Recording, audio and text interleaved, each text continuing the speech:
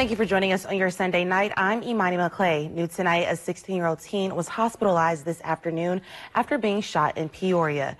Peoria police say it happened in the 2600 block of West Huntington Drive around 4:45 p.m. When they arrived on scene, they found what appeared to be a 16-year-old male with a gunshot wound to the upper chest and shoulder.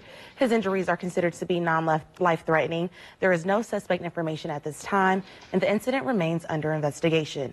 We'll continue to keep you updated on air and online as we learn more.